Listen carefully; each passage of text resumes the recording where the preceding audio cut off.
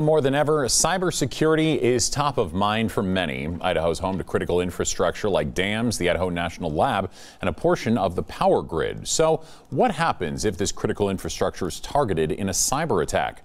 Idaho News 6 reporter Anna Azalian finds out. Cybersecurity is a team effort, especially when critical infrastructure like the power grid or banking systems are involved. We are doing our best and working to make sure that they stay safe, and we're doing just everything that should be done, so there's no reason to believe that we are not prepared. The threat of a cyber attack isn't new. Neither is the threat of Russia targeting the U.S. with a cyber attack.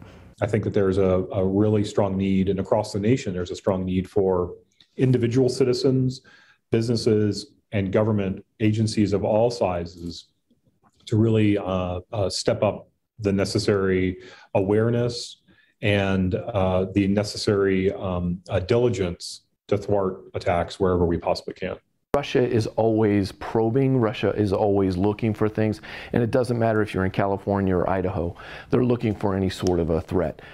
The level of risk has risen in the last week and a half. We've had to step up our monitoring, and we've changed some settings that are specific to that, but I can't get into the details of that for obvious reasons.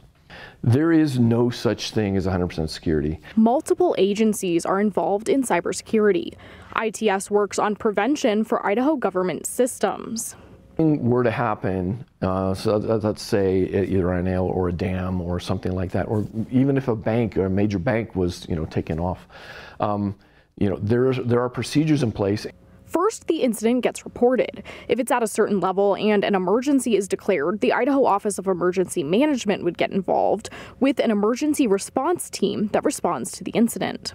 And we are also very closely aligned with our federal partners like the FBI and DHS and all of the other ones to be, getting in the threats and, walking through, is it real? Do we need to work on these things? In Boise, Anna Azalian, Idaho News 6.